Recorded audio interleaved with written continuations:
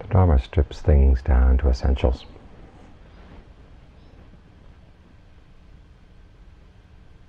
And the realization that if you try to take on too many things all at once, you end up not doing anything very well.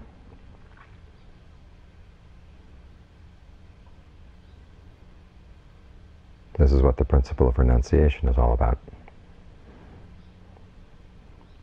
Realizing that some problems are more important than others, and some solutions are more important than others as well.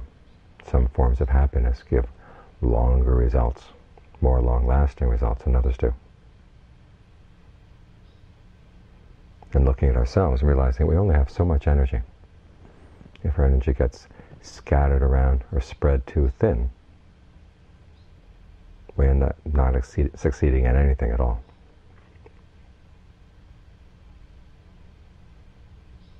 So given the fact that we have limitations in our time and our energy, we want to make the best use of them.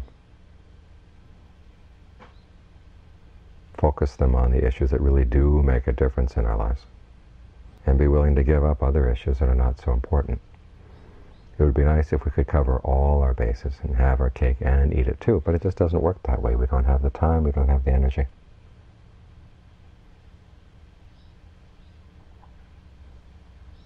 You can think of it as a process of simplification. That's a word that has a nicer ring to it nowadays. You want to simplify your life, cut away all the unnecessary things. But either way, whether you call it simplification or renunciation, there are hard choices we have to make. And so it's best to look at it as a trade. You can spend your time on activities that give immediate results but don't last very long, or you can spend your time on activities that give more long-lasting results that may take more effort, more time, more patience, require more precision. But ultimately you realize that the best trade is the one that you give up lesser forms of happiness for more long-lasting ones. Ones that speak to the really deep issues in life. And what are those issues? Well, there's the fact that we are active creatures. We're constantly acting, constantly putting forth an effort of some kind or another. And the question is, what's the best use of that effort? Because as long as we're putting forth an effort in some direction, we want to have results that last, even though the effort itself may not last. The energy that goes into it, sometimes the suffering and stress that go into the effort, make us want to have good results to show for what we've done. So we can look back at our lives and say, oh yeah, that was a life well spent. Because at the very end of life, it's going to seem so short. Just that little bit of time we have here as human beings. We want to make sure that we don't fritter it away.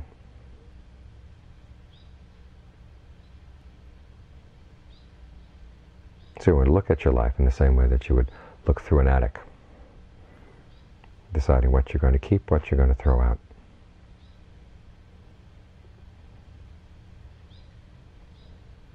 The image might be of moving from a house with a large attic to a house with a small attic. Some things have got to get thrown out so that you have space for the things that really mean a lot to you.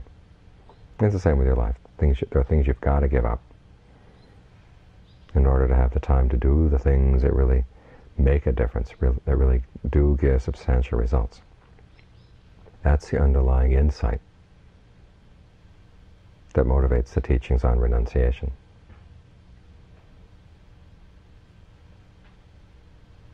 And when you think about it, you realize that the time that's best spent is time spent developing the mind, developing good qualities in the mind, because those are things that can help you in any situation. You find there's a certain amount of time spent working on keeping the body strong. But there comes a point of diminishing returns. And ultimately will come the point where no matter how much you've looked after the body, it's just going to leave you. And sometimes it doesn't leave you nicely. Sometimes there's a messy parting. And in cases like that, you'll be glad for the time that you spent working on the mind. Because you realize that's much closer to home. And also the strength of the mind, when it's really developed, doesn't have to depend on the strength of the body. This is one of the things you discover as you meditate. Many times people, when they're tired, would ordinarily get in a bad mood. They feel that they're overwhelmed, really put upon. But when you learn how to develop a greater sense of spaciousness in the mind, greater sense of well-being in the mind, after all, you begin to realize it doesn't depend on the level of energy in the body at all. The mind begins to have its own internal source of nourishment, its own internal place to recharge and gain energy. This is why we spend so much time sitting here with our eyes closed, working on mindfulness, concentration, discernment. Because these are the qualities that will see the mind through any situation. When you see people really losing it, it's what have they lost? They've lost their mindfulness, they've lost their concentration, they've lost their discernment. So you want to work on strengthening these qualities. And whatever time is spent keeping them stronger, that's time well spent.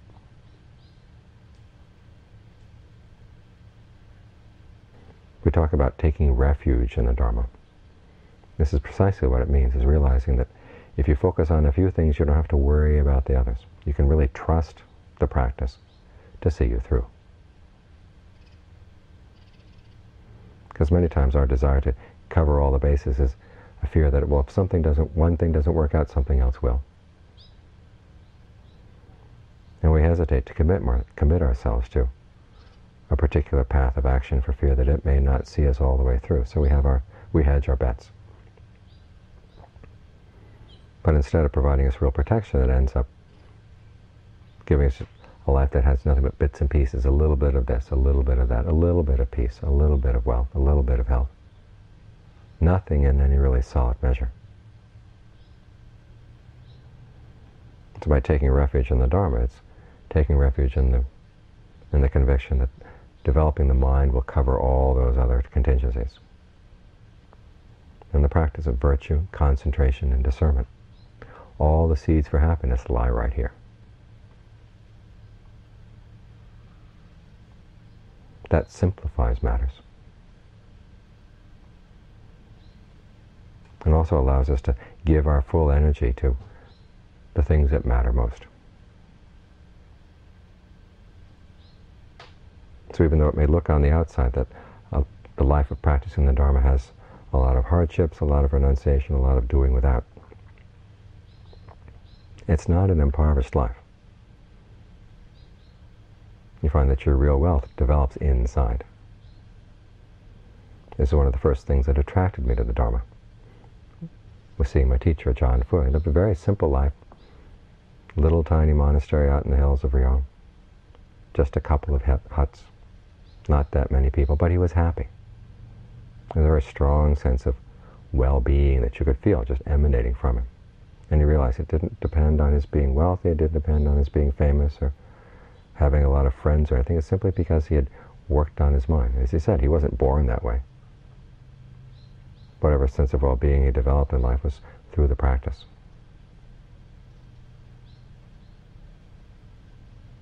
And as you come to know the practice, come to know the Dharma, you realize exactly how all-encompassing it is. That once these qualities are developed in the mind, they take care of situations in all kinds of situations. And qualities of mindfulness, discernment, concentration are basic to any skill, basic to our ability to deal with any situation. So it's by focusing on these few things that we really do cover all our bases. They encompass everything. One of the good things about the Dharma is it is so big, you can give your whole life to it. Something worth giving your life to.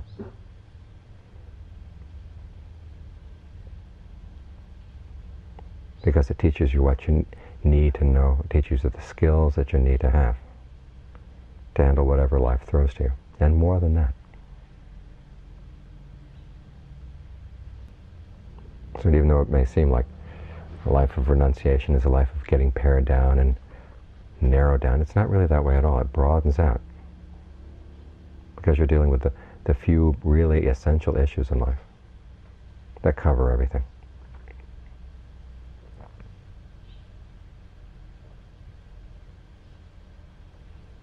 Years back when I was a young monk, I had to take Dharma exams. They have these exams they give to the monks in Thailand once a year. And part of the exam is that you have to write a little Dharma talk. And they'll give you a phrase from the Pali Canon or a couple of verses, say from the Dhammapada or the Sutta Nibbata. And what you've got to do is develop that particular theme and bring in another Dharma quote before you're finished. The first year you bring in one, the second year you bring in two, and for the final exam you bring in three. And then they give you a book from which of Dharma quotes that you can memorize. And being a typical American, I hadn't had that much memorization practice in school. You'd find the little novices memorizing just pages and pages and pages of these Dharma quotes.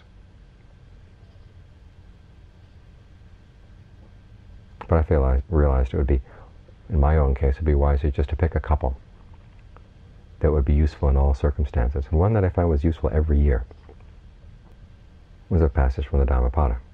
If, when you see that there's a greater happiness that comes from abandoning a lesser happiness, be willing to abandon that lesser happiness for the sake of the greater one. That's a principle that covers all situations.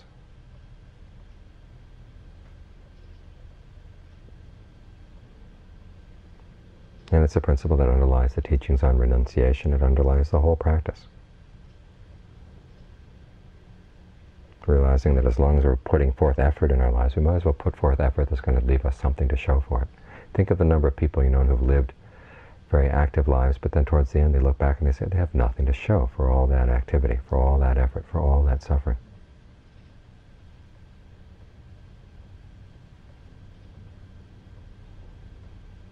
But you won't find in that group of people who've been practicing the Dharma. The effort that goes into the Dharma does give long-term benefits in terms of developing the qualities of the mind and opening us up to new dimensions that we wouldn't have even imagined otherwise.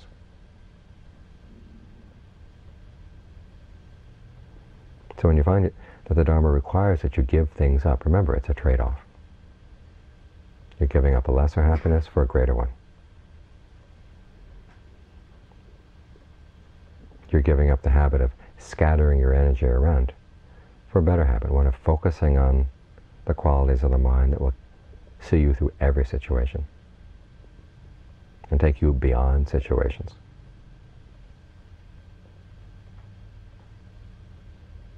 Which is why it's so important to strip things down to the essentials and keep on that level.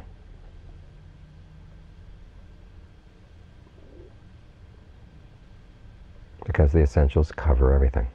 They take care of everything. They can provide you with all the refuge you need.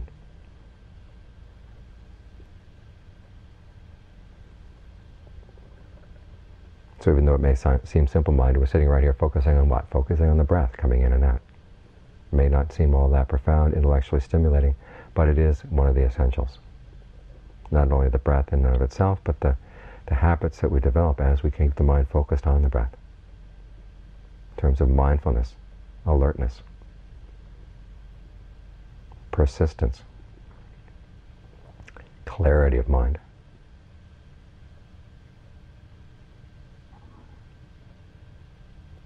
These skills are basic to all skills in life.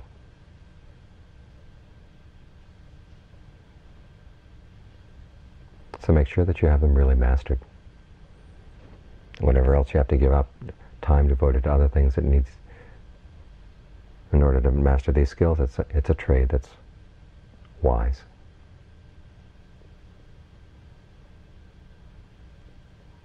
Trade that's more than worth whatever's been abandoned.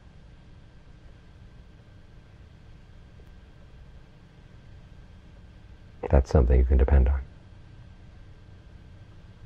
Because you've learned that these are qualities that teach you how to depend on yourself.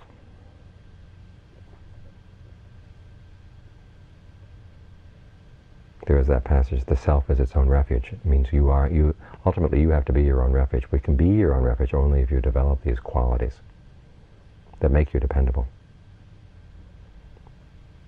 If you depend on them, you find ultimately that they allow you to depend on yourself.